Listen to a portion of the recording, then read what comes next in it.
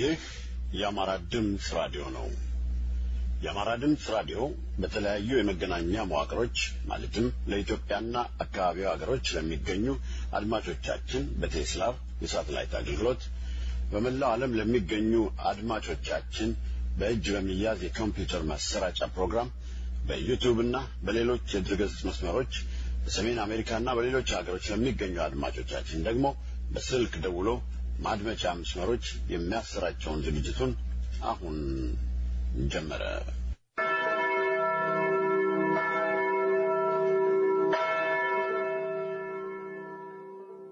ክቡራትና ክቡራን አድማጮቻችን የከበረ ሰላምታችን ይድረሳችሁ።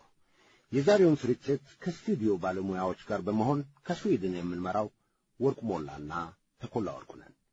የዐማራ ድምጽ ራዲዮ ዘወትር ሰኞ፣ ረቡዕ፣ ቅዳሜና እሑድ በኢትዮጵያ ሰዓት አቆጣጠር ከምሽቱ 2 ሰዓት እስከ 3 ሰዓት ድረስ በኢትዮጵያና በአካባቢው ለሚገኙ ጎረቤት ሀገሮች በ15360 ኪሎ ሄርዝ አጭር ሞገድ ፕሮግራሙን የሚያሰራጭ መሆኑን ይገልጻል። ለሰሜን አሜሪካ አድማጮቻችን ደግሞ በስልክ ቁጥር 25345884462 በመደወል ዝግጅታችንን በቀጥታ ማዳመጥ እንደምትችሉ እንገልጻለን።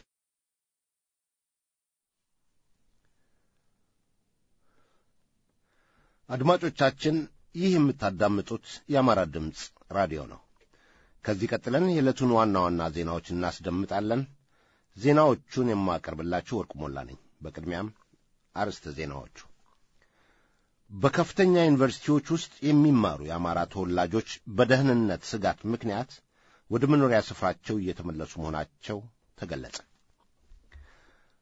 በትናንትናው ዕለት በልደታ ፍርድ ቤት እንዲቀርቡ የተደረጉትን የአብን አመራሮች ፍርድ ለመከታተል የሄዱትን ዜጎች የኦነግ ኦፒዲዮ ፖሊስ ድብደባ ያደረሱባቸው መሆኑን ከሀገር የደረሰን ዜና አስታወቀ። የኦሮሞ ጽንፈኞች ከህወሓት ወያኔ ጋር አብረን እየሰራን ነው፣ ለኦሮሞ የበላይነትን ሁኔታውን ስላመቻችልን ከጎናቸው እንቆማለን የሚል መግለጫ ሰጡ። በጽንፈኞች ተጽዕኖ የስብሰባ ቦታ የተከለከለው የባላደራው ስብስብ የፓርቲ ምስረታ ጉባኤውን ለብሔራዊ ምርጫ ቦርድ ተብየው ቅድመ ዕውቅና ማመልከቻውን ማስገባቱ ተገለጸ። በኢትዮጵያ እርዳታ የሚያስፈልጋቸው የተረጂዎች ቁጥር እየጨመረ መሆኑ ተገለጸ። በአባይ ግድብ ፕሮጀክት ሥራ አፈጻጸም አስመልክቶ የሦስቱ ተፋሳሽ አገሮች ስምምነት ላይ አለመድረሳቸው ከታወቀ በኋላ በአሜሪካ ግፊት አዲስ ሰነድ መፈረማቸው ተገለጸ። የሚሉት ናቸው ዜናዎቹን በዝርዝር። በከፍተኛ ዩኒቨርሲቲዎች ውስጥ የሚማሩ የዐማራ ተወላጆች በደህንነት ስጋት ምክንያት ወደ መኖሪያ ስፍራቸው እየተመለሱ መሆናቸው ተገለጸ። በኦሮሚያ ክልል ተብየው ውስጥ የተቀሰቀሱ በጽንፈኞች አማራ ጠል የበቀል እርምጃ ቅስቀሳዎች ምክንያት ቁጥራቸው 35,000 ያህል የሚደርሱ የትምህርት ገበታቸውን ከ20 በላይ ከሚደርሱ ዩኒቨርሲቲዎች መሰናበታቸውን ለመረዳት ተችሏል።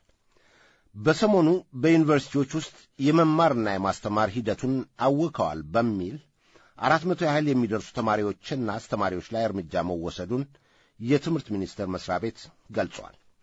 ከነዚህም ተባራሪዎች መካከል ቁጥራቸው ያመዘነው ከአማራ ክልል ተብየው ካሉ ዩኒቨርሲቲዎች የሚሰሩ ለመሆናቸው ተገልጿል። ዋናው ችግር በኦሮሞ ክልል ተብየው ውስጥ ባሉ ጽንፈኛ ቀስቃሾች ምክንያት መሆኑን እየታወቀ የአማራ ተማሪዎች ላይ መዘመቱ የችግሩን መነሻና ተጠያቂ የሚሆኑትን ክፍሎች አቅጣጫ ለማስለወጥ የተሰራ ሴራ ለመሆኑ ብዙዎች ይስማሙበታል። በዚሁ በጽንፈኞቹ ቅስቀሳ ምክንያት ከደምቢዶሎ ዩኒቨርሲቲ ሕይወታቸውን ለማትረፍ በእግራቸው በመንገድ ላይ እንዳሉ ያፈና ጽዋ የደረሰባቸውና ቁጥራቸው 18 ይደርሳል የተባሉ የአማራ ተማሪዎች አስመልክቶ አገዛዙ የተለያዩ መግለጫዎች ቢሰጥም እስከ ዛሬ ድረስ የት እንዳሉ ሊታወቅ አልቻለም። ከታገዱት መካከል የማምለጥ ዕድል ያገኘች አንዲት ሴት ተማሪ ጓደኞቿ በኦሮሞ ጽንፈኞች ታግደው በስቃይ ላይ እንደሚገኙ ምስክርነቷን ሰጥታለች። ከዚህም ጋር በማያያዝ ሴቶች ጓደኞቿ እንደተደፈሩ በሶሻል ሚዲያ ላይ ቀርባ አስረድታለች። በዚህም የምስክርነት ቃሏ ምክንያት የአማራ ፖሊስ ኮሚሽነር ተብየው ዛቻ እንደሰነዘረባት አክላ ገልጻለች። በናይጄሪያ ቦኮ ሐራም የሚባል የሽብርተኛ ቡድን ወጣት ሴቶችን እያፈኑ በመውሰድ በማስገደድ የግብረ ሥጋ ግንኙነት በማድረግ የፈጸሙት ወንጀል ዓለም አቀፍ ውግዘት ማስከተሉ አይዘነጋም። በዶክተር አብይ የሚመራው የኦነግ ኦፒዲዮ አገዛዝ በአገራችን ኢትዮጵያ የቦኩ ቄሮ እንቅስቃሴ ፈጥሮ ለዜጎች ስጋት ፈጣሪና ወንጀል ፈጻሚ እንዲሆን መፍቀዱ ቁጣን ፈጥሯል። የኦነግ ኦፒዲዮ አገዛዝ ቃል አቀባይ አቶ ንጉሡ ጥላሁን የተወሰኑትን አስፈትተናል ቢለም ተማሪዎቹ ግን እስከ ዛሬ በሕይወት አልታዩም። አብይና ቡድኑ በጸረ አማራ አቀንቃኝነት የተለያዩ ወንጀሎችን እየፈጸመ ሲሆን በዛሬቷ ኢትዮጵያ የአማራው ልጆች በኦሮሚያ ክልል ተብዮ ባሉ ዩኒቨርሲቲዎች ውስጥ እንዳይማሩ የቦኩ ቄሮ ምልምሎች ወሳኝ ሆነውበታል። የሽብርተኛ ቡድን በትምህርት ተቋሞች ውስጥ ያገዛዙን ድጋፍ ይዞ መንቀሳቀሱ የአብይ ጸረ አማራነት ትክክለኛ ገጽታ አሳይቷል ያሉ ወገኖች አማራው ላይ እየደረሰ ያለው ግፍ ከወያኔ ዘመን በባሰ ሁኔታ መቀጠሉን ያሳያልም ብለዋል። በትናንትናው ዕለት በልደታ ፍርድ ቤት እንዲቀርቡ የተደረጉትን የአብን አመራሮች ፍርድ ለመከታተል የሄዱትን ዜጎች የኦነግ ኦፒዲዮ ፖሊስ ድብደባ ያደረሰባቸው መሆኑን ከአገር የደረሰን ዜና ገለጸ። የተወሰኑትም ወደ እስር ቤት እንደተወሰዱ ለመረዳት ተችሏል። በሐሰት ወንጀል በኦነግ ኦፒዲዮ ካንጋሮ ፍርድ ቤት ከሚመላለሱት መካከል የአብን አመራር አባል ክርስቲያን ታደለ አንዱ ሲሆን የካንጋሮ ፍርድ ቤት በሽብርተኝነት ወንጀል ለስር ከዳረገው 6 ወሮች ሆኖታል። ጠበቆቻቸው በቅርቡ በሶሻል ሚዲያዎች ላይ ቀርበው በሰጡት ቃል የካንጋሮ ፍርድ ቤት አቃቢ ሕግ የሚያቀርባቸው ጥያቄዎች የክስ ፋይል ከተያዘባቸው ጉዳዮች ውጭ ያሉ ለመሆናቸው አስረድተዋል። በምርመራው ወቅት አብን እርዳታ ከየት ያገኛል? የአብን ደጋፊዎች እነማን ናቸው? አብን ቢፈርስ ምን ይሰማቸዋል? ወዘተ የሚሉ እንደሚገኙባቸውና ጥያቄዎቹ የበቀልና የቂም በቀል መገለጫ እንደሆኑ ገልጸዋል። በሰኔ 15 ቀን በአብይ ሸፍጥና ወንጀል የተጠናቀቀውን ግድያ ለመሸፋፈን ሲባል ቁጥራቸው ብዙ የአማራ ልጆች ታድነው ለስር ተዳርገዋል፣ ተጋድለዋል፣ ተሰውረዋልም። የሽብርተኝነት ወንጀል ተጠያቂ ያደረጋቸው በምርመራ ለማጓተትና በዋስ እንዳይፈቱ ለማድረግ ታሳቢ ተደርጎ እንደሆነ ብዙዎች ይስማሙበታል። የአብይ አገዛዝ ከትህነግ ወያኔ የወረሳቸውን ሕገወጥነት በመጠቀም ዜጎችን አለጥፋታቸው ክስ በመመስረት ለመከራ እየዳረጋቸው ነው። አገዛዙ ላለፉት 6 ወሮች በላይ የአብን አመራር የነጻ ጋዜጦችን አዘጋጆችና የአዲስ አበባ ባላደራ የአመራር አባላትን በስር እያንገላታቸው ነው። የጽንፈኛው አገዛዝ በኢትዮጵያ ላይ የቆሙ ኃይላትን ስለሚፈራ በተለይም በአማራው ነገድ ላይ ባለው ጥላቻ የተነሳ የበቀል እርምጃ እየወሰደ ነው። ይህ ግፍ የአማራውን ተጋድሎ እያቀጣጠለ ነው። አማራውን ከምድረ ገጽ ለማጥፋት ጽንፈኞች ሌት ተቀን እየሰሩ በመሆኑ ዝምታው መሰበር እንዳለበት ጥሪ ቀርበዋል። በእነ ክርስቲያን ላይ የተመሠረተው ክስ አማራውን በአውራ ጠላትነት ከማየት ጋር የተያያዘ በመሆኑ እጅን አጣፍሮ መቀመጥ በታሪክ ተጠያቂ ስለሚያደርግ ትውልዱ ወራሪዎችን መቋቋም ይገባዋል የሚለው ማሳሰቢያ እየተደመጠ ነው። የኦሮሞ ጽንፈኞች ከህወሓት ወያኔ ጋር አብረን እየሰራን ነው፣ ለኦሮሞ የበላይነት ሁኔታውን ስላመቻቹልን ከጎናቸው እንቆማለን የሚል ፕሮፓጋንዳ እየነዙ ነው። የኦሮሞ ጽንፈኞች ኅብረት ተጠሪዎች በመቀጠልም የትህነግ ወያኔ ውለታ አለብንና በትብብራችን እንክሳቸዋለን የሚል ፕሮፓጋንዳ እያስደመጡ ነው። ከዚህም ጋር በማያያዝ ትህነግ ወያኔ የሚቃወም ጠላታችን ነው በማለት በመላው አገሪቱ ያሉ ጽንፈኞች ከጎናቸው እንዲቆሙ ጥሪ እያስደመጡ ነው። ታሪካቸውን በቅጡ ያልተረዱ ጽንፈኞች በተረኛነት ስሜት ባዕዳን የጋቷቸውን ለኢትዮጵያዊነትና ለአማራ ያላቸውን ጥላቻ ለገደብ ዘመቻ እያካሄዱበት ነው። ከቅርብ ጊዜ ወዲህ ተዋህደናል የሚሉት ጽንፈኞች ከትህነግ ወያኔ ጋር በመሆን የወጠኑትን አገር የመቀራመት ሕልም በተለያዩ መድረኮች ላይ እያስደመጡ ነው። ጽንፈኞች አሁን በያዙት አቋምና የኃይል አሰላለፍ ላይ ተነስተው በአማራው ላይ ጥፋት ለማድረስ ብሎም ለመስፋፋት ምቹ ሁኔታ እንደፈጠረላቸው ከሚያሰራጩት ፕሮፓጋንዳ ላይ መገንዘብ ይቻላል። ትህነግ ወያኔ በማሞገስ በቀረው ሕዝብ ላይ የስነ ልቦና ጦርነት የከፈቱት ጽንፈኞች ኦሮሚያ የሚባለውን ወያኔ ሰራሽ ግዛት እውን ለማድረግ በሚያደርጉት አገር አፍራሽ ተልእኮ ወያኔ ድጋፍ እንዲሰጣቸው እየተማጸኑ ነው። ጽንፈኞቹ ዓላማቸውን ሳይደብቁ በሸዋ በወሎና በቀሩትም ክፍለ ሀገራት ያለውን ሕዝብ ለመጨፍለቅ ከአጽመ ርስቱ ለማባረር በቂ ወራሪ ጦር ገንብተዋል። ይህን ሁኔታ ግምት ውስጥ በማስገባት ይመስላል የጽንፈኞቹ አምበሎች ከኢትዮጵያዊነት ስሜት በመውጣት አዲስ አበባ ኢየሩሳሌም ትሆናለች፣ ኦሮሚያን እንመሰርታታለን የመሳሰሉትን ውዝግብና ሁከት ጋባዥ ንትርክ እያስደመጡ ነው። የሁለቱ ጽንፈኞች ቡድኖች ግንኙነት በአገራችን በሰፈኑት የፖለቲካ ውጥረቶች እየተገለጹ ነው። በቅርቡ በሞጣ ከተማ የተካሄደው የመስጊድ ቃጠሎን አስመልክቶ ኦነግና ትህነግ ወያኔ የእጅ ሥራ እንደሆነ የብዙዎች ግምት ነው። በኢትዮጵያ የሃይማኖት ጦርነት ለመቀስቀስ ሁለቱም ቡድኖች ፍላጎት እንዳላቸው የተለያዩ መረጃዎች እየወጡ ነው። የጽንፈኞቹ አምበል በመሆን ጋዜጣዊ መግለጫ በመስጠት የጀዋር ሁለተኛው ሰው በቀለ ገርባ ሰሞኑን በናዝሬት ከተማ በሰጠው ዲስኩር ላይ የትግሬዎችንና የአክራሪ ኦሮሞዎችን ይፋ አድርጓል። በንግግሩ ላይ ከትግሬ ወያኔ ጋር የጋራ አጀንዳ ስላለን በአንድ ዓላማ ቁርኝት ስር ሆነን እንሰራለን ብለዋል። በመሆኑም የኦነግ ጽንፈኛ ፍልፍሎችና ህዋት ወያኔ በጣምራ በኢትዮጵያ ሕዝብ ላይ ሰቆቃ ለማካሄድ እየሰሩ በመሆኑ ይችን አገር የማዳን ተልእኮ በዝምታና በቸልተኝነት መታየት የማይቻልበት ደረጃ ላይ ስለደረሰ ተጨባጭ የተግባር ምላሽ መስጠት ተገቢ መሆኑን ጥሪዎች እየተስተጋቡ ይገኛሉ።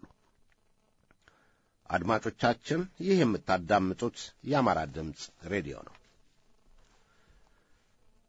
በጽንፈኞች ተጽዕኖ የስብሰባ ቦታ የተከለከለው የባላድራው ስብስብ የፓርቲ ምስረታ ጉባኤውን ለብሔራዊ ምርጫ ቦርድ ተብየው ቅድመ ዕውቅና ማመልከቻውን ማስገባቱ ተገለጸ። የቅድመ ፓርቲ ጉባኤ ለማድረግና ፓርቲ ቅድመ ዕውቅና ለማግኘት ለኢትዮጵያ ብሔራዊ ምርጫ ቦርድ ተብየው ለማቅረብ የመጀመሪያውን ስብሰባቸውን በኢንተርኮንቲኔንታል አዲስ ሆቴል ባለፈው እሁድ ስብሰባ ለማድረግ አቅደው በስፍራው ሲደርሱ በጸጥታ ኃይሎች ቢከለከሉም በሆቴሉ ደጃፍ ላይ ጉባኤ በማድረግ ባልደራስ ለእውነተኛ ዲሞክራሲ የሚል ስያሜ ያለው ፓርቲ መመስረታቸውን አስታውቀዋል። በሆቴል ቤቱ በር ላይ ስብሰባውን ለማካሄድ የወሰኑት ሲቪል የለበሱ የኦነግ ኦፒዲዮ ጽንፈኛ ቡድን ቅጥረኞች ስብሰባውን ለማድረግ እንደማይችሉ በማስገደዳቸው ምክንያት መሆኑንም የፓርቲው ጊዜያዊ የሕዝብ ግንኙነት ኃላፊ ገልጿል። የምርጫ ሕጉ በሚባለው መሠረት የ220 አባላት ፊርማ በማሰባሰብና ጊዜያዊ የፓርቲው ሊቀመንበር ጋዜጠኛ አክቲቪስትና የሰብአዊ መብት ተሟጋች እስክንድር ነጋን መምረጣቸውን ይፋ አድርገዋል። የፓርቲውን ደንብና ፕሮግራም በቀጣዩ 3 ወሮች ጠቅላላ ጉባኤ በማድረግ እንደሚያጸድቁም ፓርቲው ገልጿል። የፖለቲካ ፓርቲ እንዲመሰርቱ የገፋፋቸው ሕዝቡ መሆኑንም የገለጸው እስክንድር በአገሪቷ ውስጥ ያሉት የፖለቲካ ድርጅቶች ላለው አገዛዝ ደጋፊ ሆኖ መቆምን በመምረጣቸው ሕዝብ አማራጭ እንደሚያስፈልገው በማመን ፓርቲ መመስረቱን በስፍራው ለተገኙ ጋዜጠኞች አስረድቷል። የስብሰባ አዳራሽ በመያዝ ክፍያውን ካጠናቀቁ በኋላ መከልከላቸው የበላይ ተጽዕኖ እንዳለበት የገለጸው እስክንድር ይህን ጉዳይ አስመልክቶ ለኢትዮጵያ ሰብአዊ መብቶች ዋና ኮሚሽነር በስልክ ደውሎ እንዳሳወቀ ገልጾ ኮሚሽነሩም ለሚመለከተው መስሪያ ቤት ደውለው ቢጠይቁም የምናውቀው ነገር የለም የሚል ምላሽ እንደተሰጣቸው አክሎ ገልጿል።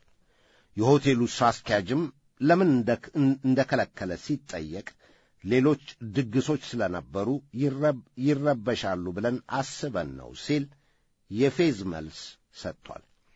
ሲቪል የለበሱ ጽንፈኞችን በር ላይ አስቁሞ ካስከለከለ በኋላ ሌላ ምክንያት ለመስጠት መሞከሩ ነውረኛነቱን አሳይቷል ያሉ ወገኖች ጉዳዩ ከኦነግ ኦፒዲዮ ጽንፈኛ አስተሳሰብ ጋር ትስስር አለው ብለዋል። በኢትዮጵያ እርዳታ የሚያስፈልጋቸው የተረጂዎች ቁጥር እየጨመረ መሆኑ ተገለጸ።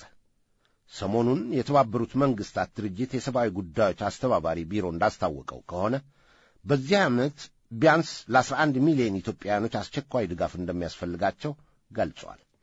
እንደ ድርጅቱ አገላለጽ ከሆነ የሰብአዊ እርዳታ ከሚያስፈልጋቸው 11 ሚሊዮን ዜጎች መካከል 6 ሚሊዮን ያህሉ በአስከፊ ሁኔታ ላይ ስለሚገኙ አስቸኳይ እርዳታ ያስፈልጋቸዋል ብለዋል። በኦሮሞ ክልል ተብየው 3.3 ሚሊዮን፣ በሶማሌ ክልል ተብየው 2.4 ሚሊዮን፣ በአማራ ክልል ተብየው ደግሞ 1 ሚሊዮን የሰብአዊ ድጋፍ ጠባቂዎች መሆናቸውን ሪፖርቱ አትቷል።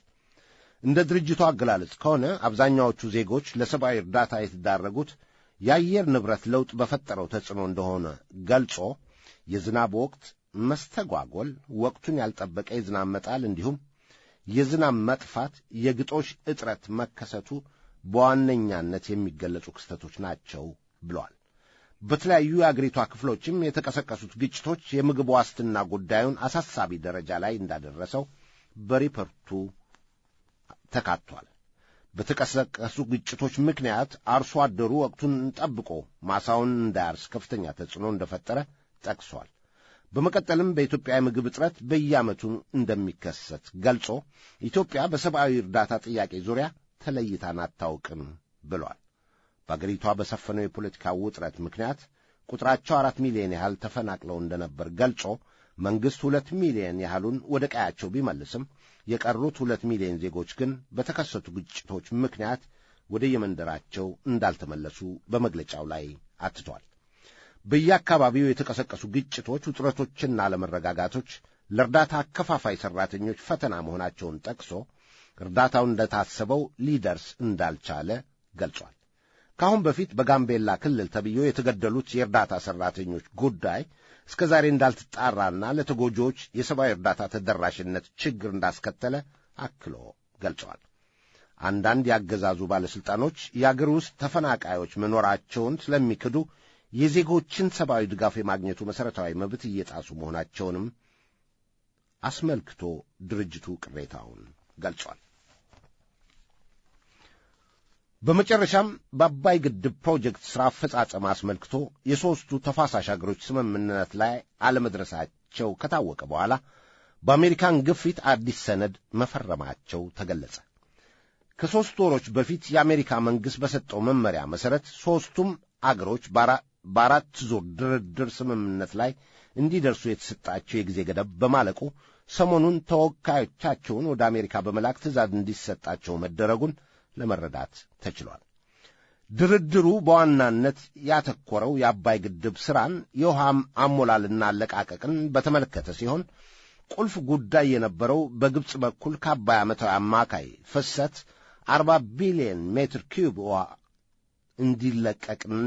እንዲለቀቅላት ያቀረበችው የይገባኛል ጥያቄ ሲያሟግት መቆየቱ ይታወሳል።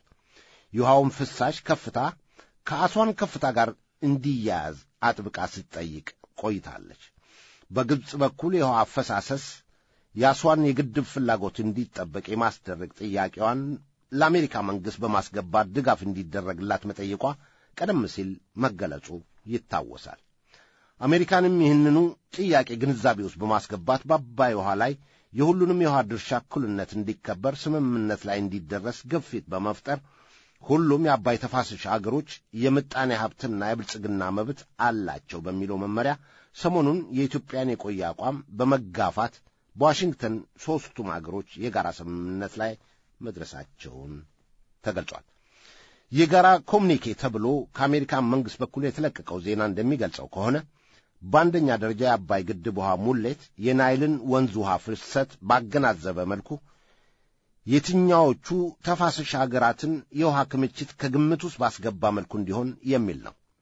የውሃ ሙሌቱም በክረምት ወራት ብቻ እንዲሆን፣ የመጀመሪያው ዙር ውሃ ሙሌት ከባህር ወለል በላይ እስከ 595 ሜትር ድረስ እንዲሆንና በኃይል ማመንጨት ወቅት ግብፅና ሱዳን በድርቅ ቢጎዱ የውሃ ሙሌቱ እንዲቀንስ የሚሉት በዋነኛነት የሚጠቀሱ የስምምነቱ ማዕከላዊ ነጥቦች ናቸው።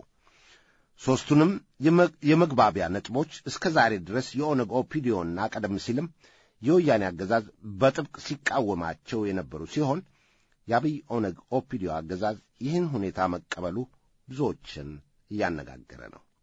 አድማጮቻችን፣ ከአማራ ድምፅ ሬዲዮ የቀረቡት ዜናዎች በዚሁ ይጠናቀቃሉ። ዜናውን ያሰማኋችሁ ወርቅ ሞላ ነኝ።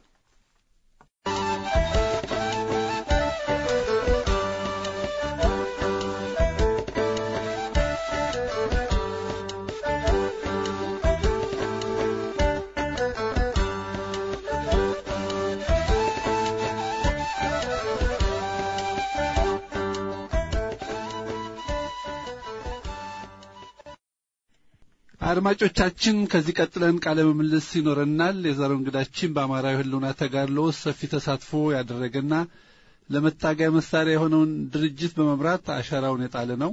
ከጥቂት ወራቶች ባሉት አማራ ድምጽ ራዲዮ በተከታታይ ቀርቦ ስለ አማራው ትግል ግንዛቤዎችን መስጠቱ ይታወሳል። አሁን እንግዳችን በቴሌፎን መስመር ከኛ ጋር ነው። ጤና ይስጥልኝ አንተነህ፣ ገራ ይሰማሃል? ይሰማል። ጤና ይስጥልኝ አቶ ተኮላ። ጤና ይስጥልኝ አቶ አንትነህ። እንግዲህ በቅድሚያ የአማራ ድምጽ ራዲዮ ለቃለ መጠይቅ ያቀረበልን ግብዣ ተቀብለ በሰዓቱ መገኘትህ በአማራ ድምጽ ራዲዮ አድማጮችና በፕሮግራሙ የዝግጅት ክፍል እንኳን ደህና መጣላለሁ እና በቀጥታ እስቲ ወደ ውይይታችን ያዘጋጇቸው ጥያቄዎች አሉ። ለውይይታችን መንደርደሪያ አንድ ቁልፍ ጥያቄ ስላንሳ የዚህን የአማራውን ጉዳይ እንግዲህ ብዙ ጊዜ ትኩረት መስጠት ያለብን ይመስለኛል። ባለፈው ጊዜ ሰፊ ውይይት አድርገንበታል። የአማራ ጠላቶች የሚፈልጉትን አግኝተዋል፣ የሚፈልጉትን ፈጽመዋል ማለትም ይቻላል። ብዙዎቹም ብዙ ችግሮቻቸው የተለመድናቸው መተናል። ግን አማራው ይህን ሁሉ የጠላቶቹን ድርጊቶች እየተመለከተ እያየ ጠላቴ ከሌ ነው ብሎ ጠላቱን ለመረዳትም አልቻለም፣ አላወቀም ማለት ይቻላልና ብዙ አባባሎችም አሉ። ይሄንን ለመረዳት የተቸገረበት ምክንያት የወዳሞች መብዛት፣ ፕሮፓጋንዳውም አወናባጅ ሆኑ በብዛት መኖራቸው ነው። አማራው ጠላቱ ለይቶ አለማወቁ በህልናው ትግል ላይ ያሳደረ ተጽዕኖ አለ የሚባለው እና እስቲ በዚህ ዙሪያ ላይ ተጽዕኖ ምንድነው? ጠላቱን አለማወቁ አማራው ያሳደረበት ተጽዕኖ ምንድነው? ጠላቶቹ ሳለማወቁ ምክንያቶቹ ምንድናቸው? እስቲ በዚህ ዙሪያ ላይ አስተያየት የምታጋራን መስመሩ ያንተ ነው። እሺ፣ በጣም አመሰግናለሁ ለተሰጠኝ ዕድል። እዚህ ጋር እንግዲህ ከአማራ ባህልና እምነት በመነሳት የአማራ የራሱ ባህልና እምነት አስሮ የያዘን ነው። አሁን ያለው ችግርም በብዛት ከፍተኛ ሚና ተጫውቷል እና ይህንን በመጠቀም ጸረ አማራ ኃይሎች ከአምስት ዓመታት በፊት የጀመሩት አማራና ጸረ ኢትዮጵያ ብሔርተኝነት ከጸረ ኢትዮጵያ ከሆኑ ኃይላት ጋር በመመሳጠር የተለያዩ እርዳታዎችንና ድጋፎችን ፕሮፓጋንዳን ጨምሮ በአማራ ላይ የውሸት ትርክት በመንዛት እና በተቆጣጠሩት ተቋማት በፖሊሲ ቅርጽ በማስያዝ ከፍተኛ ፍራሽ ሴራዎችንና ተልእኮዎችን በመስራት አሁን ለደረሱበት በቅተዋል። እንግዲህ ካለው እምነት ከአማራ ባህል ተነስቶ ነው ጥናቶችን እያጠኑ አማራን በምን መንገድ የምንተው፣ በየት በኩል ነው ደካማ ጎኑ፣ በየት በኩል ነው ጠንካራ ጎኑ የሚሉትን በጥናቶች እያረጋገጡ ለዚህ በቅተዋል ማለት ነው። አማራውም እስካሁን ድረስ በባህሉና በእምነቱ ተሸግዞ በአስተዳደሩ በስነ ልቦናው ኢትዮጵያ እያለ ለራሱ ዝግጅት ባለማድረጉ ለዚህ ችግር ተጋልጧል ማለት ነው። አሁን እንደምናየው በተለያየ አጋጣሚ የሚያሳዩት የኃይል ግንባታ አማራውን ከመፍራትና ከስጋታቸው የመነጨ፣ በሌላ በኩል ደግሞ የአገሪቷን ተቋማት የኢኮኖሚውንም ሆነ የፖለቲካውን ተቋማት መቆጣጠራቸውን ለማሳየትና በአማራው ላይ የሞራል ተጽዕኖ በመፍጠር የስርዓት ስሜት እንዲያድርበት ለማድረግ የሚደረግ ነው። እንግዲህ በዚህ ወቅት አማራው ምሁር የለውም። ይሄንን ተገንዝቦ የሚያስተምር፣ የሚያነቃ፣ የሚያደረግ፣ የሚያታግልና የሚያታግል ምሁር የለውም። እንዳለፉት ፕሮፌሰር አስራት ተነሱ የወቅቱን ሁኔታ እና አሁን ላይ ያለውን ችግር በመገምገም ብቻቸውን ህዝቡ ተኝተው ብቻቸውን ታገሉ፣ ብቻቸውን ተሰዉ። እንደዚህ የሆነ አማራን መሪ ድርጅት አልባ በማድረግ መሪ ድርጅት እንዳይኖረው ብአዴንን በጸረ አማራው ላይ በጸረ አማራዎች በህወሓት ተዋቅሮ በፖለቲካና በጉልበት አማራው ላይ የተጫነ የኤርትራውያን፣ የትግሬዎች፣ የኦሮሞዎችና የእነዚህ ዲቃሎች ስብስብን አዋቅረው አማራን መሪ ነው ብለው አስቀመጡለት። ይህንንም ለማስተማር ሚዲያ እንዳይኖረው ከፍተኛ ስራ ሲሰራ ኖረ። በጤና ቀድመው አሁንም በቅርብ አማራው ሚዲያ ሊያዘጋጅ ይችላል በማለት ቀድመው በመዘጋጀት እንግዲህ አስራት ብለው በመሰየም የራሳቸው መጠቀሚያ ያደረጉትን ብዙ ትኩረት እንዲሰጠው ፈልጋለሁ። እንግዲህ የአማራ ትግል በግለሰቦች ላይ እንዲጠለጠል ከፍተኛ ሴራ ሲሰራበት ኖሯል። አሁንም እየተሰራበት ነው። እንግዲህ እዚህ ጋር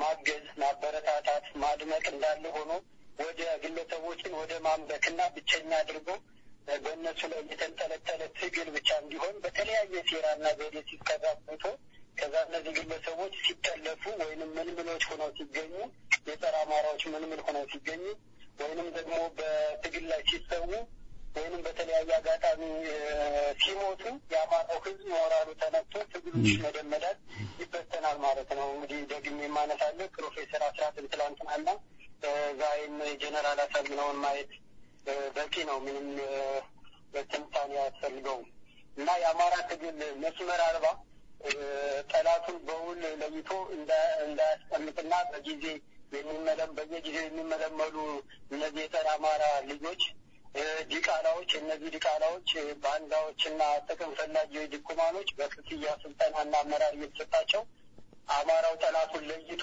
ወጥ የሆነ ትግሉ ወጥ እንዳይሆን መስመር እንዳይኖረው ተደርጓል ማለት ነው። እየተደረገ ነው። እንግዲህ በዚህም አማራው በተደጋጋሚ ቀድሞ የነቁ ልጆችን እያስበላ ትግሉ ለድል እንዳይበቃ ሲደረግ ቆይቷል። አሁንም በከፍተኛ በጀትና የሰው ኃይል እየተሰራበት ይገኛል ማለት ነው። አሁን የኔ ትውልድ ይህንን ችግር በመረዳት ይህንን ችግር በማረም እየተቀጣጠለ የሚገኘውን የአማራ ተጋድሎ የትግል መስመር በማውጣት ዓላማና ግብን በማዘጋጀት የትግል መስመሩን በዋናነት ጠላቱን ብአዴንን በአንደኛ ደረጃ አስቀምጦ ሌሎቹን ህልውናቸው በብአዴን ላይ የተመሰረተ መሆኑን አረጋግጦ ተነስቷል።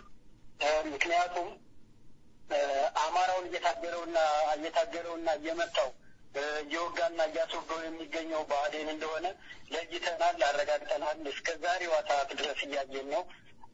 ይህንን በማድረግ እንግዲህ የትግል መስመር ብአዴንን መደምሰስና የስልጣን ባለቤት መሆን ነው።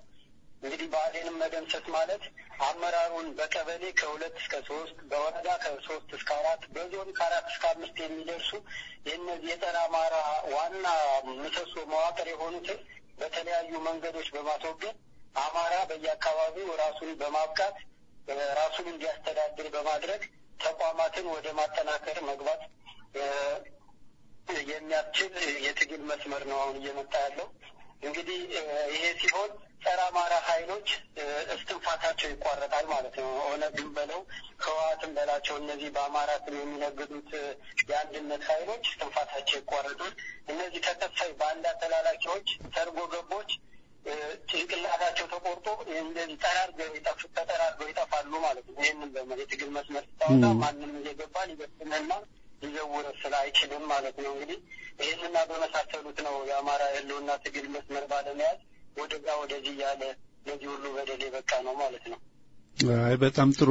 ዋናው ቁልፉ እንዳልከው የዚህ ብአዴን አመራር የሚከተለው መስመር ለህወሓት ሲያገለግል ነበር። አሁን ደግሞ ለኦነግ ኦፒዲዮ ተቀጣሪ ሆኖ እያገለገለ ነውና ቁልፉ ያለው በዚህ በአማራው ጭንቅላት ላይ የተቀመጠው ብአዴን ይመስለኛልና እንዳብራራው ችግሩ በዚህ ዙሪያ ላይ ነው። እርግጥ ጠላቶቹን ያቅማት አይቻልም፣ ያውቃል። ግን ድርጅትን በመፍጠር ደረጃ ላይ ስለሚያደናቅፉበት ዓላማም ይዞ ለመስራት የሚያስችለውን ተቋም ሰርጎ ገቦች እየላኩ ስለሚጠቀሙባቸው ትግሉ ሊሰምር እንዳልቻለ ነው። ከዚሁ ጋር ግን ካነሳቸው ገለጻዎች ጋር በተያያዘ እርግጥ ላለፉት 28 ዓመቶች ያህል የአማራው ህልውና ለአደጋ መጋለጥ አስመልክቶ ማአት ብዙ የተለያዩ ቅስቀሳዎች ተካሂደዋል። ነፍሳቸውን ይማርና ከፕሮፌሰር አስራት በኋላም ብዙ በዚህ በአማራው ህልውና ትግል ዙሪያ ላይ ወጣ ገባ ቢልም የተለያዩ ቅስቀሳዎች ሲካሄዱ ተከታትለናል። ተደራጅቶም ሰው አማራው የተወሰነ እርምጃዎች ይሏል። ግን ትግሉ ትርጉም የለሽ እየሆነ ነው የመጣውና የህልውናውን ትግል ዓላማ ግልጽነት ያጣበት ምክንያት ለምንድን ነው? ጠላቶቹን እንግዲህ ከገለጽን ምን ሊያጠፉት ተጋፍተውም በእትብቱ ከተቀበረ ቦታ ሁሉ እያደኑ እያባረሩት ነውና ይሄን ጠላቶቹን በቃችሁ የሚልበት መርህ በእጁ ለመያዝ ያልቻለው ለምንድን ነው? ከዚሁ ከመጀመሪያው ጥያቄ የተያዘ ሊሆን ይችላል። እስቲ ሰፋ አድርገህ ደግሞ በዚህ ላይ ትሄድበት። በብዛት ከመጀመሪያው ጋር የተያያዘ ነው። ግን እዚህ ጋር አሁንም ወደ ዝርዝር ከመግባቴ በፊት አማራው መጀመሪያው የአስተሳሰብ ለውጥ ያስፈልገዋል። አዲስ የአስተሳሰብ ለውጥ፣ አዲስ የአስተሳሰብ አብዮት ማድረግ አለበት። ምክንያቱም በእምነቱ ቅድም እንደጠቀስኩት በእምነቱ በባህሉ በእምነቱና በባህሉ ተቀስድዶ በአባቶቻችን ታሪክ ተቸንክረን የአባቶቻችንን ታሪክ ደጋግመን በበቀቀን እያወራን እኛ ግን ታሪክ ላለመስራት ባለፈ ታሪክ ለመኖር የሚገኝ ትውልድ ነው እንዲፈጠር የተደረገውና እዚህ አስተሳሰብ አብዮት በማድረግ መላቀቅና ጊዜውንና የጠላቶቻችንን አካሄድ አወቃቀርና አመጣጥ የሚመጥን አስተላለፍ ማድረግ ግዴታ ነው። እንግዲህ አማራ ንቁ ነው፣ አማራ ያነባል፣ አማራ አዋቂ ነው ይባላል። ይህም በመረዳት የአዲስ አስተሳሰብ ለውጥ መምጣት አለበት ባይ ነኝ። እንግዲህ ይህም በማለት ወደ ዝርዝሩ ስገባለሁ። ይህ ሁሉ የሆነው በጸረ አማራ ኃይሎች ናቸው። እንግዲህ እነዚህ ጸረ አማራ ኃይሎች ያው ማንም ያውቃቸዋል። ህወሓት፣ ሻዕቢያ፣ ኦነግ እና እንደዚህ በአማራን ለገንዘቡና ለስልጣን መወጣጫ ለመጠቀም የሚፈልጉት በአንድነት የሚንቀሳቀሱት አካላት እነዚህ የሚሸርቡት ሴራና በከፍተኛ ወጪና የሰው ኃይል መረጃዎችን እየሰበሰቡ የሚነድፏቸውን እቅዶች ውጤት ነው። አማራን ለትግል እንዳይበቃ ህልውናው አደጋ ላይ እንዲወድቅ ወጥ የሆነ የትግል መስመር እንዳይኖረው በማድረግ እንግዲህ አመራር ሰጪ ማዕከሎችን በማቋቋም በውጭ ሀገርና በሀገር ውስጥ አማራ መስለው እንግዲህ በአማራ ስም የሚንቀሳቀሱ አካላትን በአማራ አደረጃጀቶች በማብዛት ትግሉን ማተረማመስ፣ የአማራን ትግል ማተረማመስ፣ መሪ አለማክበርና መደማመጥ እንዳይኖር ማድረግ ገብተዋል። በሶሻል ሚዲያው አንድ ሰው ብዙ ገጾችን እንዲያስተናግድ በማድረግ እንግዲህ ከወቅቱ ጋር በመገናኘት ለምሳሌ ጀነራል አሳምነው ጀነራል በተባለበት ሰዓት የጀነራል አሳምነው እንትን የሶሻል ሚዲያ ማድረግ፣ ሻለቃ አስቻለው ሲገደል እንግዲህ ሻለቃ ሲባል የእሱን ስም የሶሻል እንግዲህ አማራ የተለያዩ ስሞችን በመስጠት በመጠቀም ትግሉን ማምታታት፣ የትግል ወጥነት እንዳይኖር ማድረግ፣ አጀንዳዎችን በመፍጠር እሰጥ አገባዎች ትክክለኛውን አማራ ማስገባትና እየሰለቸ እንዲወጣ ማድረግ ገብቷል። እነዚህ ሴራዎች በመጠቀም እንግዲህ ተከፋይ ባንዳዎች እንደ ስት አቋማቸውን በመቀያየር የህዝብን ትግል ከመስመሩ ማስወጣትና ወደሚፈለገው አቅጣጫ መምራት አማራ በራሱ የራሱ ህልውና ሊያስከብር የሚችል የትግሉን አካሄድ አቅጣጫ ማስቀየር አማራ መስለው ተቆርቋሪ መስለው አማራ መስማት የሚፈልጋቸውን በማውራት አጀንዳዎችን በመፍጠር ተከታታይ የሚተገበሩ እቅዶችን ማስፈጸም ነው አላማቸው። እንግዲህ በዚህ አመራር ሰጪዎችና ማዕከል አቋቁመው እየተሰራ ያለው ማለት ነው። ለምሳሌ አሁን የሰኔ 15ቱን ባነሳለህ ሰኔ 15 በሴራና በዘዴ በተጠና አደረጉትና ከዛ የአማራን አመራሮች ገደሉ። ከዛ በኋላ ህዝቡም በአካባቢው እንዲቋደምና እርስ በርስ እንዲናከስ ማድረግ። ለዚህም ቀድመው በተለያየ ገጸ ባህሪ ተቀርጸው የተቀመጡ ተከፋይ ባንዳዎች፣ ከአማራው አብራክ የወጡ ዲቃላዎች፣ ሆዳሞችን የአማራ ትግል ከጸረ አማራዎች በበለጠ ጎድተው አማራውን ለጠላት በግልጽ አሳልፈው ሰጥተው የሁሉ መከራና በደል እንዲደርስብን ተደርጓልና የሁሉ ሴራው ነው። ይህ ሁሉ የሚያደርገው እነዚህ ጸረ አማራዎች የአማራን ባህልና ወግ አኗኗርና አስተሳሰብ በመገመት ጥናቶችን በማጥናት ሁሌም እንቅልፍ በማጣት የአማራን ለመምታት ሴራዎች ሲሸርቡ እያደሩ የዚህ ሁሉ ውጤት ነው። እንግዲህ እዚህ ጋር ህዝብ እንዲያውቀው እነ አያሌው መንበር እነ ሙሉቀን ተስፋው እንግዲህ ጎልተው የወጡና ቆዳቸውን አለስልተው በሽፋን የሚንቀሳቀሱ የእነዚህ ቡድን የእነዚህ አባላት በሀገር ቤትም በውጭ ይገኛሉ እና አማራ መስለው የሚቀርቡትንና ጠቃሚ ሀሳብ ያመጡ የሚመስሉትን ግን አቅጣጫ እያሳቱ ትግሉንና አቅጣጫውን የሚቀይሩትን ትግሉን የሚያስበሉትን ህልውናውን አደጋ ላይ የሚጥሉትን መታገል አለበት። ሩቅ ላይ መሄድ ሳይሆን አጠገቡ ከአብራኩ የወጡ ከጎኑ የተቀመጡትን መጀመሪያ ማስወገድ አለበት። እነዚህ ነገሮች እየተረዳ በሂደታውን ነገሮች መስመር እየያዙ ጠላት ተለይቶ የታወቀበት ሁኔታ ነው ያለው። አሁን የሚመጣው ትግል በማንም ሊጠልፍና ምናልባት ዋጋ ሊያስከፍል የሚችል ግን ማንም መጨረሻ በድል የሚጠናቀቅ ይሆናል። አብረን እናያለን። ልክ ነው። አሁን እንግዲህ እስከዛሬም የነበረው ፈተናው ለአማራው አማራ ያልሆኑት ሲመሩት ነው የኖሩት። አሁንም እነሱ አማራ ያልሆኑት ነው ድርጅቱን እየመሩ ያሉት። በሌላም ድርጅቶች ሰርገው ሲገቡ አማራነት እንደ ከረሜላ አይቀመስም። ማን ነው አማራ የሚለውን ነገር ለመለየት በጣም አስቸጋሪ ነውና ሁሉም የሚገባበት ሁሉም የሚሸራሸርበት ሆኗልና ይሄ ትልቁ ፈተና ነው። ይህም ሆኖ ግን አንድ ነገር መቼም ፈንቅሎ መውጣት አለበት። ከዚህ ሁሉ መከራ ከዚህ ሁሉ ግፍ መራራ ጽዋ ሰው ተምሮ አንድ ህዝብ በደሉ አስተምሮት መውጫ ማሰብ ይኖርበታልና ምን አይነት የትግል መስመር ነው መያዝ ያለበት? ይሄን ባንዳውን ለማጣራት ልዩ ዝንባሌዎችን ያያዙ ድርጅቶችን የሚያሟግቱና አማራ የሆነ ድርጅት እንዳይደራጅ ለማድረግ በየድርጅቱ እየገቡ መከራ የሚያደርጉትን እንዴት ነው በምን ትግል መስመር መከላከል ይቻላል? እንዲህ አይነቱን እስከዛ 28 ዓመት የተከፈለበትን ፍዳ እንዴት ነው በጥራት መያዝ የምንችለው? ምን አይነት የትግል መስመር መከተል አለበት ትላለህ? እዚህ ጋር እንግዲህ የአማራ ትግል በግለሰብ ላይ የተንጠለጠፈ ሳይሆን የትግል መስመር እያንዳንዱ አማራው ሰርጾ የገባ ወቅቱንና ጠላቶችን ለይቶ ያስቀመጠ የትግል መስመር ያስፈልገዋል እና ይህም የትግል መስመር መጀመሪያ አማራን በጸረ አማራዎች ውክልና የተቀመጠን ጸረ አማራ የሆነ ድርጅትን በማስወገድ መጀመሪያ ህልውናን ማረጋገጥ፣ ኃይልን በመቆጣጠር ህልውናን ማረጋገጥ፣ ብአዴንን ማስወገድ የመጀመሪያ የትግል መስመር ነው መሆን ያለበት። ብአዴንን አስወግዶ ስልጣን በአካባቢ ተወላጅ እንዲያዝ ስልጣን ራሱ ህዝቡ የስልጣን ባለቤት ካደረገ በኋላ ህዝቡ ራሱ በሚመራው ህዝቡ ራሱ በሚያዝዘውና በሚቆጣጠረው በሚፈጥራቸው ድርጅቶች አማራ መተዳደር አለበት። ስለዚህ የትግል መስመሩ መጀመሪያ ብአዴንን ማስወገድና የስልጣን ባለቤት መሆን ነው።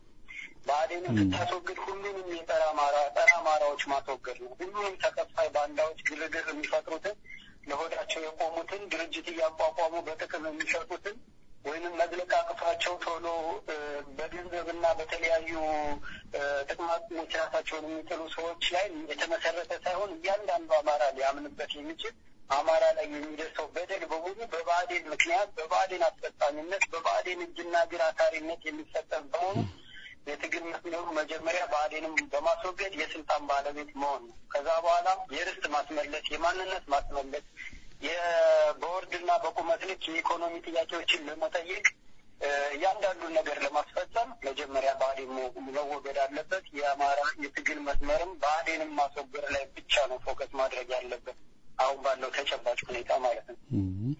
ልክ ነው። የብዙዎቹ ማሳሰብ በዚህ ዙሪያ ላይ ነው። ድርጅቱ አማራነት የለውም፣ አፈጣጠሩም እስካሁንም ያለ አሰራሩም ጸረ አማራ ነው።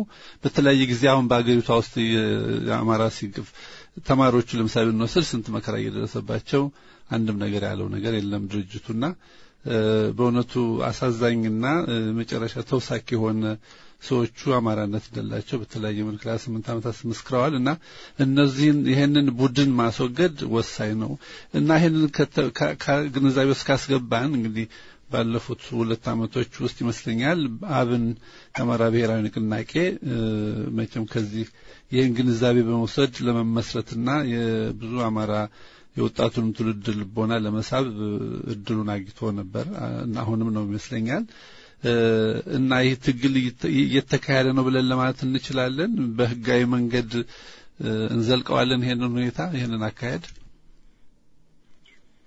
አይቻልም። በሙሉ ነገር መነገር አይቻልም። ምክንያቱም እነዚህ ጸረ አማራ ኃይሎች አማራ የራሱ ድርጅት እንዲኖረው አይፈልግም። አሁን የተመሰረተ በወቅቱና ግርግሩ ሊይዙትና ሊጨብጡት በማይችሉት ሁኔታ ላይ ባለው ሁኔታ ውስጥ በቅጽበት የተመሰረተ ድርጅት ነው። ከዛ በኋላ የተለያዩ መሰናክሎችን በማብዛት በአቋም የጸኑትንና ወጥ የሆነ የትግል መስመር የያዙትን እስር ቤት አስገብተው እስከዛሬ እያሰቃያቸው ነው። እንግዲህ ይህንን የሚያደርገው ራሱ ብአዴን ነው። ብአዴን አብን መጣን እኔ ይጥለኛል በማለት የአብንን አመራሮች ያሰበረ ብአዴን ነው። ስለዚህ አብንም የተለያዩ አመራሮቹ በተዋረድ እስከ ወረዳ ድረስ እስከ ቀበሌ ድረስ እንዳይንቀሳቀሱ የተለያዩ መሰናከሎችንና ፕሮፓጋንዳዎችን እየተፋ ያለው ራሱ ብአዴን ነው። ተማሪዎች ሲደፈሩ፣ ተማሪዎች ሲታሰሩ፣ ሲታፈኑ አላቅም እያለ አስተያየት የሚሰጠው ብአዴን ነው። ስለዚህ አብን በዚህ መንግስት ህዝብ ተነስቶ ህዝብን ያንቀሳቀሰ ህዝብ ሞቢላይዝ ያደረገ ትግል ካላደረገ ወይንም ህዝቡ ተነስቶ አብን የኔ ነው ብሎ ህዝቡ ካልጠበቀው በአብን ምርጫ ውስጥ ገብተን ምርጫ እናሸንፋለን ምናምን የአማራ ትግል ያልፍለታል፣ አይቻልም፣ አያስኬድም። የጸረ አማራዎችን አመጣጥና አቋም የትግል መስመራቸውን ያላቸውን የጸረ አማራ ጥናቸውና ጥናት መፈተሽ በቂ ነው። ስለዚህ ህዝብ መጀመሪያ በአካባቢያዊ ራሱን ማደራጀትና ኃይሉን ማሰባሰብ ከዛ በኋላ አይደፈሬነቱን ካረጋገጠ በኋላ አብንን ማንም ሊደፍረው አይችልም።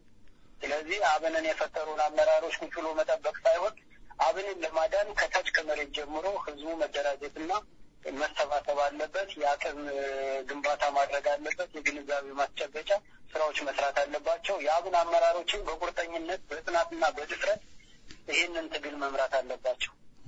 አለበለዚያ አማራ ላይ የሚደርሰው እነሱም ተጠያቂዎች ይሆናሉ። ይህንን በመረዳት ህዝብን ታግለው ማታግሉ ከሆነና ተጠራጭው ነው የሚቀመጡ አባሎቻቸውን የትግል ጓደኞቻቸውን አሳስረው በመግለጫና የፍርድ ቤት ዜና በማቅረብ ትግል መምራት ወይንም ማስቀጠል አይቻልም። ይሄ መቆም አለበት።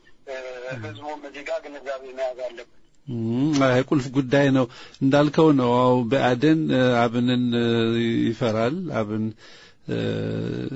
ለአማራው ወገን ተኛ ሆኖ ለመታገል የቆረጠ ኃይል መሆኑን ያውቃልና ያሳሰራቸው ነው፣ ያሳደናቸው ነው። ወጣቶችንም እንዳይደራጁ በዚሁ በአማራ ክልል ተብዬ ውስጥ በተለያየ ቦታ ላይ ያሳሰራቸው ነው ወጣቶቹን እና ግን በሌላ በኩል ደግሞ በእነዚህ በጽንፈኞቹ በናብይ ትእዛዝ ኢዜማ የሚባሉትን የፖለቲካ ወረበሎችና አውደልዳዎችን የስብሰባ ቦታ እያዘጋጀ እንግዳ ያረገ ይቅርታ ያስተናግዳቸውና በጣም አሳፋሪ የሆነ ድርጅት ነው። ራሱ የአማራውን ድርጅት በአብንን ተቃውሞ ሌላ ድርጅት የሚጋብዝ የአማራ ድርጅት መቼም ሊኖር አይችልም። አማራ ድርጅት ብለን ጥራው አንችልምና ይሄንን ሁኔታ ስናገናዝብ እርግጥ የሰላማዊ ትግል ማካሄዱ መልክ ያጣሄደ መስላልና እስቲ እንግዲህ ከህዝቡ ብስለትና ከድርጅት ጥንካሬ አንፃር የጊዜ ጉዳይ ነው። የሚመጣ ለውጥ እንደሚኖር ሁላችንም የምናምነው ነው። ወደ ሌላ ደግሞ ለየት ወደ ጥያቄ ልውሰድና ሰሞኑን በሚዲያዎች እንደተገለጸው የዚህ የበአደን ባለስልጣኖች በሰሜን አሜሪካ የገንዘብ ማሰባሰብ ዘመቻ ሲያካሂዱ ቆይተዋል። በአገራችን ውስጥ የፌደራል መንግስቱ ለክልሎች ባጀት ይመድባል። የልማት የሌሎች ልዩ እንትን ያደርጋልና ትግሮችም ድርሻቸውን ይወስዳሉ ከሚገባው በላይ እንደውም ከአማራ ክልል ከሚባለው የበለጠ ኦሮሞዎችም በቁጥራችን ብዙ ነው በሚል ማአቱን ቢሊዮን ብር ይወስዳሉ። በአማራው አካባቢ ብዙ ልማቶች አይካሄዱም። አሁን እንደምናየው የትምህርት ቤቶች እጥረት ምን አይነት ማአት ውስጥ እንደከተተው ህብረተሰቡን እያየን ነው። ግን የልማትን ስራ አማራው እንዲወጣው በዲያስፖራ ውስጥ ገንዘብ እንዲዋጣ እየተቀሰቀሰ ነው እና እነ ዮሐንስ ምናምን የሚባሉት ሌሎችም አጋሮቻቸው የበአደን ሰዎች በሰሜን አሜሪካ ይሄንን ተልኳቸውን አፋውጥተው እርዱ ክልሉን ለማሳደግ የሚና የፌደራል መንግስት ስራ መስራት ያለበትን ስራ ወደ ዲያስፖራ አንጥተው ዲያስፖራውን በተለያየ መንገድ በስራቸው ለማሰለፍ እየሞከሩ ነውና ይህ ነገር ከዚሁ ከአገዛዙ ሸፍጥና ያሉና አማራውን ዳርጎ ለማቆየት የሚደረግ ስልት ነው የሚሉም አሉና በዚህ ዙሪያ ላይ መሰጠው አስተያየት አለ? በጣም ጥሩ ጥያቄ ነው። እዚች ጋር መነሳት ያለብን ቁልፉ ነገር የአማራ ህዝብ ይሄ ህገ መንግስት ጸረ አማራ ነው ብሏል። ህገ መንግስት ጸረ አማራ ነው ብሏልም ብቻ ሳይሆን ነው የ1968 የህወሓት ማኒፌስቶ የነበረ ህገ መንግስት ነው። እንግዲህ ይህን ህገ መንግስት ጸረ አማራ ነው ካልክ መሆኑን ካረጋገጥ በተግባር ካየ በተደጋጋሚ የተደረጉ ነገሮችን ካየ አቋም ከተያዘ አማራ ምንም አይነት ጥያቄ መጠየቅ የለበትም። ይህንን ህገ መንግስት ታግሎ ማስወገድና የራሱን ሊመጥን የሚችል የሌሎች ወንድም ህዝቦችን ሌሎች ኢትዮጵያውያኖችን ያሳተፈ እንዲዋቀር ማድረግ ነው እንጂ በዚህ ህገ መንግስት ውስጥ ምንም አይነት ጥያቄ ይመለስልኛል ወይም የሚደረግልኛል ብሎ መጠበቅ የለበት። ምክንያቱም ተዘግቷል። ህገ መንግስቱ ጸረ አማራ ነው ተብሏል። ምክንያቱም አገሪቷ የኢኮኖሚ ክላስተር የምትመራበት 5 ክላስተሮች አሉና የኢኮኖሚ ክላስተር የሚባል አለ፣ የፖለቲካ ክላስተር የሚባል አለ፣ የማህበራዊ ክላስተር የሚባል አለ፣ የውጭ ጉዳይ ክላስተር የሚባል አለ፣ የጸጥታና ደህንነት ክላስተር የሚባል አለ። ይሄ የጸጥታና ደህንነት ክላስተር የሚባለው ፖሊስን፣ መከላከያንና ደህንነትን ያካተተ ማለት ነው። እንግዲህ እነዚህ ክላስተሮች መተዳደሪያቸው ይሄ ህገ መንግስት ነው። እንግዲህ ይሄ ህገ መንግስት ጸረ አማራ ከሆኑ እነዚህ ተቋማትን የአማራን ጥያቄ ሊመልሱ አይችሉም ማለት ነው። እንግዲህ በፊት ሙሉ ለሙሉ እነዚህ ክላስተሮች በትግሬዎች የሚመሩ ነበሩ። አሁን ከለውጥ የሚባለው እነዚህ ወራሪዎች ከተቆጣጠሩ በኋላ ኦሮሞዎችን ከፊት ትግሬዎች ሁለተኛ ሆነው ምክትል በምክትል ተቀምጠው ነው ያለበት። እንግዲህ ይህንን ማነሳለህ ህገ መንግስቱ ጸረ አማራ ነው የሚለው ዘግተነዋል። ግን እንደው ምናልባት ተቆርቋሪ አማራ ገብቶ እነዚህን ጥያቄዎች ለህዝብ እንዲደርሱ አሰራሮች እንዲጋለጡ እንዳያደርግ አማራውን አያስጠጉትም። ሌላው ከዚህ ጋር ተያይዞ ከመንግስት የሚገባው በጀት በስሙ በአማራው እንግዲህ ወይ ክልል 3 እንበለው አውጥተው እየተከፋፈሉ ባለ ጊዜ ኃይላት በፊት ህዋት ነበረ፣ አሁን ደግሞ የኦሮሚያ ክልል የሚባለው እየተከፋፈሉና ገንዘቡን እየወሰዱ በዲያስፖራው ጋር እየሄዱ ሳይጠሩት አቤት ሳይልኩት ወዴት የሚለውን ከንቱ አማራ ገንዘቡን በመዝረፍ የራሱ በግል ይዞታ የሚተዳደር ቢል የንግድ ተቋም እንዳቋቁም ወገኑን እንዳይረዳ ለዚህ ሆደ ቡቡነቱን እየሄደ ለወገን ትምህርት ቤት ለጤና ኬላ እያለ የሚዘርፉት ማደህየት ነው። የተሻለ በጀትና ኪስ ውስጥ ገንዘብ እንዳይቀመጥ በተለያየ አማራጭ አምጥተህ መዝረፍ ነው። ምን እንደሚሰራ አታውቅም፣ ምን እንደታቀደ አታውቅም። ሄደህ ስትጠየቅ ትሰጣለህ። በሚሄድ ሁሉ ታጨበጭባል። አሁን ቅድም ያጠቀስከው ዮሐንስና መላኩ እነዚህ ዋና ባንዳ ናቸው። በጣም አደገኛ ገጸ ባህሪ የተሰጣቸው ባዴን ውስጥ አደገኛ ገጸ ባህሪ የተሰጣቸው ዋና ባንዳ መመታት ያለባቸው ሰዎች ናቸው። እነዚህ ሄደው የዳስ ትምህርት ቤቶች ይሰሩ ነው ያለ። የዳስ ትምህርት ቤቶች እንግዲህ ባዴን ውስጥ ከመጀመሪያ እስከ መጨረሻ የነበረ ነው። መላኩ በፊት የባዴን ከፍተኛ አመራር ሆኖ አንድም ጥያቄ አልጠየቀም። ያ ሁሉ የዳስ ትምህርት ቤት ሲሰራ በጀት ትርፍ እየተባለ ለትግራይ ክልል ሲሰጥ ነበረ፣ ሲመለስ ነበረ።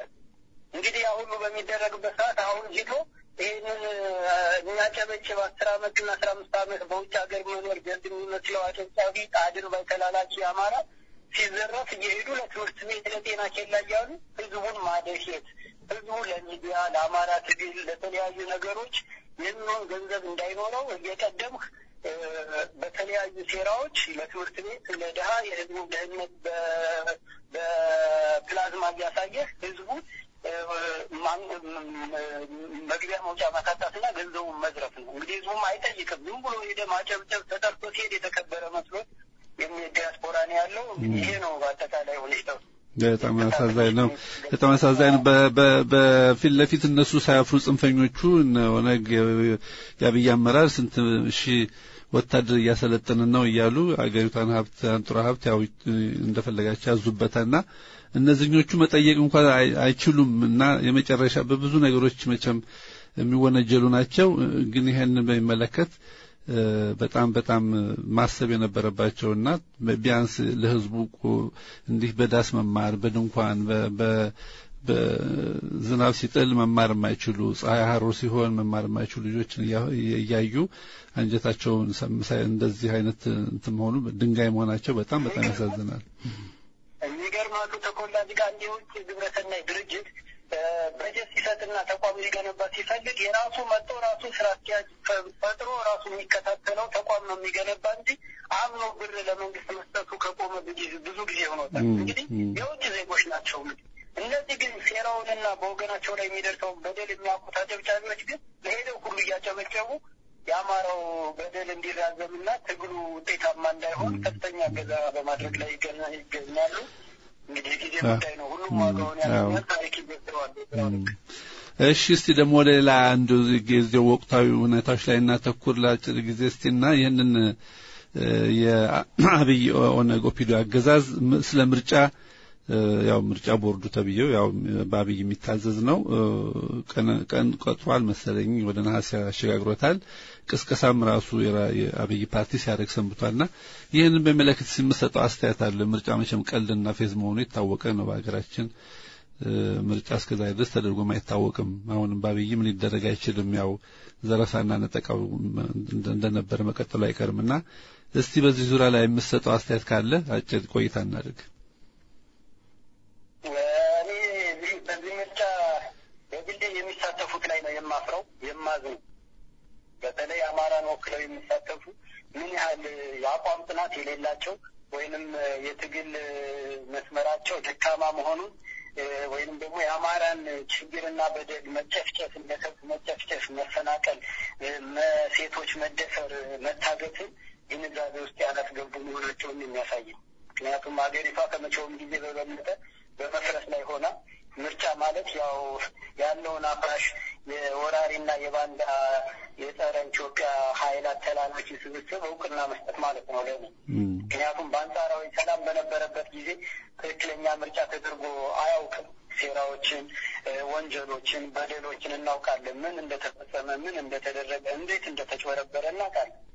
አሁን ምርጫ አይን ያፈጠጠ ተራና የአሁኑ ምርጫ ደግሞ አይኑን ያፈጠጠ በጣም ተራ ተልካሻ የሆነ የማናለብኝነትና አምባገነናዊ ድርጅቶች የሚፈጸሙበትና አማራ ከመቼውም ጊዜ በበለጠ የሚጎዳበት የሚከስርበት ነው የሚሆነው። እዚህ ጋር እንግዲህ ምሁር ካለ የአማራ ቆረቆራለሁ የሚል ካለ እንግዲህ እነዚህ የስልሳዎቹ ትውልድ የአማራ ምሁሮች የሚባሉት ድኩማን አድርባዮች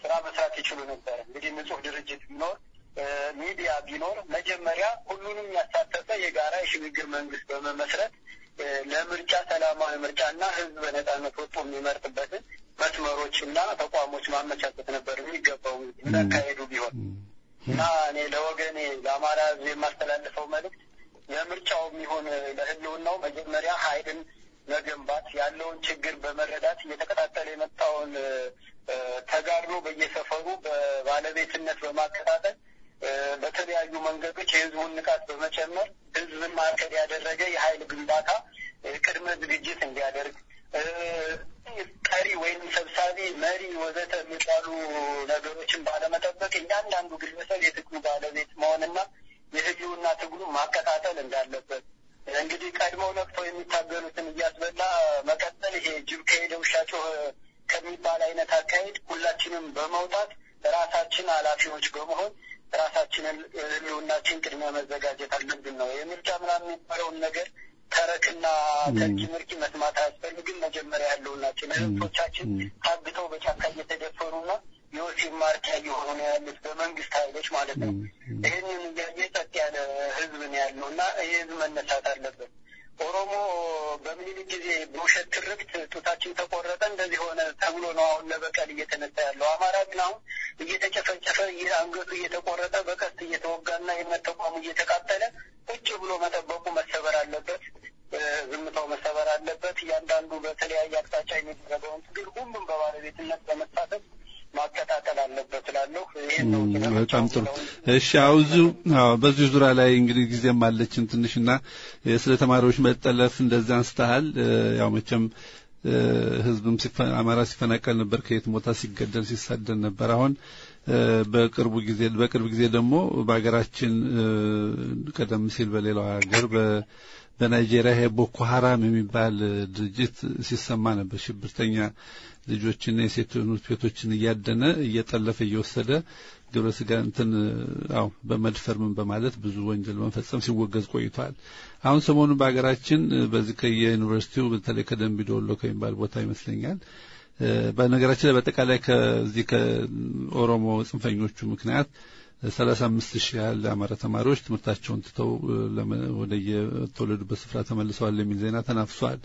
እንግዲህ ደግሞ እድላቸው ያልቀናቸው 17-18 ተማሪዎች አብዛኞቹ ሴቶች ሊሆኑ ይችላሉ ታግደዋል ተብሏል እና ይሄ የወሮበላ አገዛዝ አስፈትተናቸዋል አስለቀናቸዋል ያለ የተወናበዱ ብዙ ዜናዎች ሲናፈሱ ነበርና አገራችን ውስጥ በእውነቱ የሚሰራ ወንጀል ሊታሰብ የማይችል አሉ ወይ እንደዚህ አይነት አውሬ ሰዎች አሉ የሚለውንና አንስተዋል በደንብና የአገዛዙ ትናንት በተለይ ከትናንቱ ላይ ይመስለኛል አብይ ጽንፈኞቹ ጠቅላይ ሚኒስትር ሴቶቹን ሰብስቦ ንግግር ያደርግ ነበር። በጣም አሳፋሪ ነው። በአንድ አገዛዝ በአንድ ሀገር ውስጥ ቀውስ ካለ እንደዚህ አይነት የታገዱ ካሉ ስራውን መስራት ያለበት ያን ሁኔታ ለመፍታት ነው። ግን ሴቶች ልጆች እንደዚህ አይነት ሁኔታ እየደረሰባቸው ሌሎችን ሴቶች ሰብስቦ ለብልጽግና ፓርቲ ተሰለፉ ምናምን ያለ ፕሮፓጋንዳ ሲነዛ ነበርና ይሄ ሁኔታ በእውነቱ ለሀገራችን ለኢትዮጵያ በውጭም ሀገር ለሚሰማው ለመንግስታቶችም ከፍተኛ የሆነ አሳፋሪ ነውና ይሄን እንዴት ነው የምትመለከተው? አንስተዋል ቀደም ሲል አማራው ላይ የሚደረገው ጥቃት የተለያየ መልክ እየያዘ መጥቷል እና ይሄንን በዓለም አቀፍ ደረጃ ማሳወቅም ማጋለጥም አስፈላጊ ነው። ያንዳንዱ አማራ ያለበት ድርጅት ያለበት ሀገር ይሄንን ለዓለም አቀፍ ህብረተሰብ እንዲያቆም ማድረግ ይኖርብናል እና እስቲ በዚህ ዙሪያ ላይ የምትሰጠው አስተያየት ካለ መስመሩ ያንተ ነው። ኦኬ ወደ ተማሪዎቹ ከመሄዴ በፊት ስለ አብይ ትንሽ ማለት እፈልጋለሁ። አብይ መጀመሪያም የመንግስትነት ሞራል የሌለው ይሄ ግብረ ገብነትና ሞራል ለሰብአዊነት የራሱ ክብር የሌለው ወራዳ ዲቃላ ነው። ገብቷል። አብይ መሸተኛ ዲቃላ የተወለደ ነው። ገብቷል። ከኤርትራዊ የሁሉም ደም ያለበት ከዚህ ዛያለ የተላላከ ያደገ የአስተዳደግ ችግርም ያለበት ነው። ለዛም ነው ከፊት አምጥተው እንደፈለገ እንዲቀባጠር የሚያደርጉት እና ሞራል የሌለው ሰው ማንነቱን የማያውቅ ሰው በማንነቱ ችግር ያለበት ሰው የሚያፍር ሰው ስለ መንግስትነት ስለ ራሱ ክብር ተጨንቆ የሚናገረውን ያውቃል ይመዝናል ብሎ መጠበቅ የህዝቡ ሞኝነትና የዋህነት ነው። የሰዎችን አመጣጥ ማየት አለበት። ወደ ተማሪዎች ስመጣ እንግዲህ በሚዲያ የሚነገረውን ቁጥር ተው። በሚዲያ የሚነገረው ቁጥር ሁሌም ለማጣጣም ነው እንጂ ከፍተኛ ቁጥር ነው። ከፎቅ ላይ 4-5 ሰው ተወረወረ ብለው በዳብዛቸው ጠፍቶ የሚቀር ደግሞ 20-30 ሰዎች አሉ። ይሄ ያለ ነው ሁሌም ከመጀመሪያ ጀምሮና ከ35,000 እስከ 40,000 የሚሆን ተማሪ በጅምላ በማንነቱ መባረር እንግዲህ ዘር ማጥፋት ነው።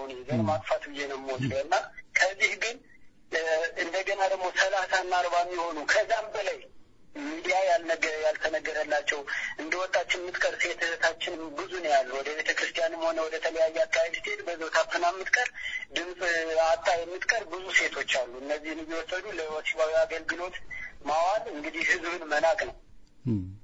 ስለዚህ ይሄ ሁሉ ተማሪ ኃይሉን በወጣበት ቀበሌ ላይ ማድረግ አለበት። የ40 ከ35,000 እስከ 40,000 የሚሆን ተማሪ እንግዲህ ኦሮሞ ባልተወለደበት ባልነበረበት ጊዜ ተጨፈጨፉ፣ ተወጋው፣ ጡት የተቆረጠ ብሎ ነው በውሸት ትምህርት ይሄን ሁሉ እያደረገ ያለው። አማራ ግን ከአማራ ነው ተብሎ ከፎቅ ላይ እየተወረወረ እንደ ውሻ ከዚህ እየተባለ እየተባረረ በማንነቱ በአማራነቱ እህቶቹ ታስረው እየተደፈሩ በጫካ በመንግስት በሚባል ተቋም እየተደፈሩና የወሲብ ጥቃት እየደረሰባቸው አርፎ መቀመጥ የሚችል ትውልድ ያለ አይመስለኝም። ለዚህ ተማሪ ነው የማስተላልፈው ኃይሉ ያለው ቀበሌ ላይ ነው። ኃይሉ ያለው በተወለደበት አካባቢ ላይ ነው። በተወለደበት አካባቢ ላይ ቀበሌውን ከጠላቱ ከባዴን መረከብ ነው። የባዴንን አመራር በማባረር ቤቱን በማቃጠል መመታት፣ መሞት፣ መደፈር፣ መዘረፍ ምን ማለት እንደሆነ በማሳየት በጸረ አማራው ገዢ በባዴን ላይ የተለያዩ ሽብር ስራዎችን በመስራት አንደኛ መበቀል አለበት።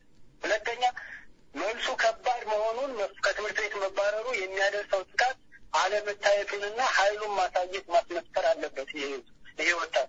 ሁለተኛ ኃይሉን በመገንባት ከቀበሌ ጀምሮ በወረዳና በዞኖች በማሳደግ ለወገኑ መድረስ አለበት። ቄሮ የሚባለው እኮ እንደ ከብት የሚነዳው አንድ ሰው ስልክ ደውሎ በሚሰጠው ትእዛዝ እኮ ነው። ይሄ ተማሪ እኮ በማንነቱ ተንገላቶ ተሰቃይቶ ከሞት የተረፈ እኮ ነው። 35,000 እና 40,000 የሚባሉ ሌሎቹ እኮ አሁንም ጫካ ላይ ጋጠ ወጦች የከብት ደም እየጠጡ የሚኖሩት ናቸው። አሁን እየደፈሯቸው እንደፈለጉ እየተጫወቱባቸው የሚገኙት እና ይህንን እልህ የሰነቀ መበቀል ውስጥ መግባት አለበት ነው ለተማሪዎችን ማስተላልፈው። ምክንያቱም 40,000 እና 35,000 አገር መቀየር የሚችል አገርን ማንቀጥቀጥ የሚችል ቁጥር ነው። ቀላል የሚባል አይደለም። ኃይላቸው ደግሞ ያለው የትም ቦታ ሳይሆን ቀበሌ ላይ ነው። ከጠባቂነት መውጣት አለባቸው።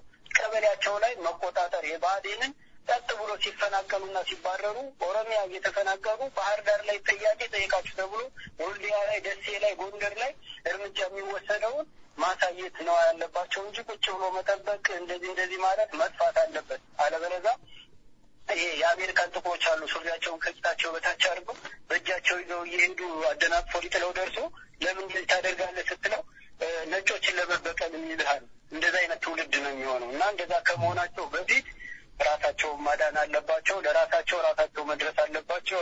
እያንዳንዳቸው እልሃቸውን መወጣት አለባቸው እላለሁ። እንግዲህ ያው ይሄ ሁሉ የሚደረገው በመንግስት በጥናትና በሴራ ነው።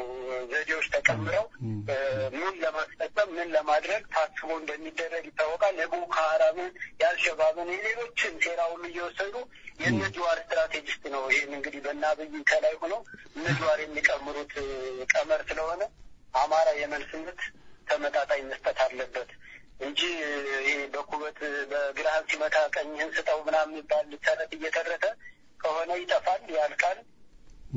ይሄ ነው የሚሆነው።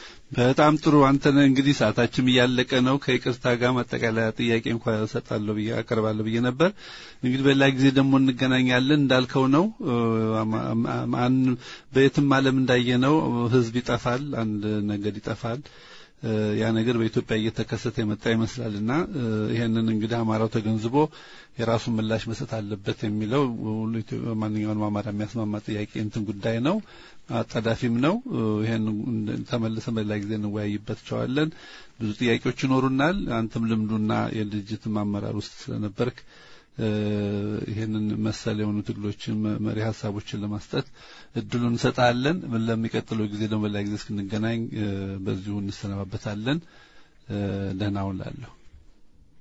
እኔም በጣም አመሰግናለሁ። እግዚአብሔር ይስጥልኝ፣ እግዚአብሔር ያክብርልኝ። በርቱ። አመሰግናለሁ። ደህና ሁኑ።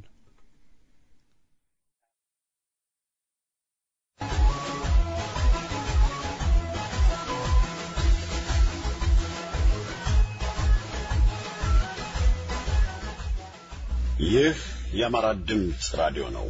ይህ ለኢትዮጵያውያን በተለይም ለአማራው ልሳን የሆነ የብዙሃን መገናኛ አገልግሎት ተጠናክሮ እንዲቀጥል የአድማጮቻችን ድጋፍ ወሳኝ ነው።